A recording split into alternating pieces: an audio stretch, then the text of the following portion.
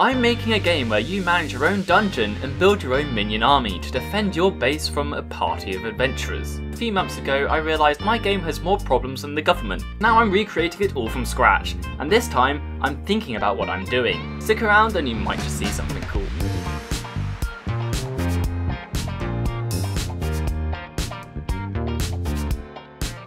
For a quick catch up, last month I set up the basic navigation and combat within the rooms. I'm very happy with how it's turned out, but now there's no player interaction. You just hit play and oh my god, you won! Since we stripped out the navigation agents from the heroes, we're going to need to find a new way of getting them around the rooms.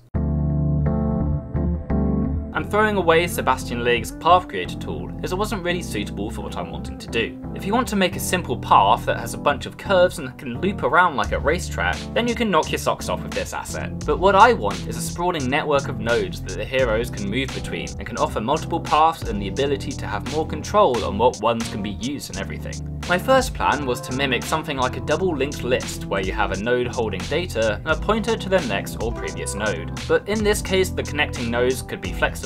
But then I was getting a bit swamped with the idea of how that might be a little inefficient of having to search the nodes all the time, and thinking how the heroes would do their own pathfinding to areas in the map. But then I was like, why are these heroes so smart? When they enter a dungeon, why do they know where the boss room is? Why do they know where the treasures are? Why don't we just make them really dumb? I've drawn an example map of a dungeon to explain my point. So now the dungeon is made up of loads of little nodes and edges between the nodes, and the path is any intersection to any other intersection. Let's say the enemy enters here and then you've got the boss room here. So one path would be from here down to this point. One might be from here to this point. One might be here round to that point, or here just straight on to that point. It's basically just a whole list of nodes and a whole list of those lists of nodes, and the player, whenever it goes to an intersection, it decides, oh, should I go this way or that way? I don't know, I'm just gonna choose. To test this, I made a traversal script and a dummy hero that gave it only one sole function: walk from the start of the path to the end. When it gets to the end of the path, it will see that if that end node is connected to any other path ends. If not, then the hero will just go back, but if it is, then the hero will choose randomly which path to go down next. With all of this, add a bunch of them and you've got the heroes exploring the whole dungeon like a bunch of ants.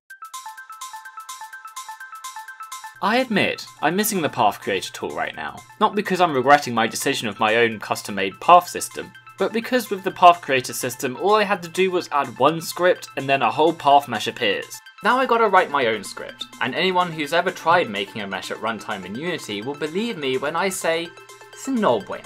Not only do you have to calculate mathematically where each vertex pointed in 3D coordinates, but you have to draw those faces in a very particular order so that they don't end up being drawn upside down. After a couple of evenings, I was able to get this path, except for this singular face here. One day, I'll come back for you. There were two things I wanted to do: dungeon traversal and minion placement, and I'm all out of dungeon traversal. But before we do minion placement, we need a method for minion selection. In the previous version, I had a deck of minions that I could use to select and place. And though my goal for this prototype is to focus mostly on the gameplay and not the visuals, I kinda went on a bit of a detour with this. You see, I recently bought the .tween asset pack a few months ago and have been wanting to try it out, and I remember the way I did these card movements last time were quite inefficient, so I thought maybe I should give .tween a go this time. Long story short, it was absolutely worth it. Let me introduce you to the card deck. This bad boy sorts the cards all nice and neatly in one, and it gives you a nice little interaction when you hover over one. Of course you can do this really quickly and get a little Mexican wave going, which is pretty cool. And when you select a card, it raises from the deck while the rest of the cards hide a bit from view. If you add a bunch of cards, then the card deck will shorten the distance between each card so they can all fit into the same space. There's also a sorting order that gets changed every time your cursor goes over a card, so that you're able to see the card that you want, and won't come across cards being hidden behind the pack. Honestly, I'm so proud of how this one turned out, and it's a lot nicer to interact with.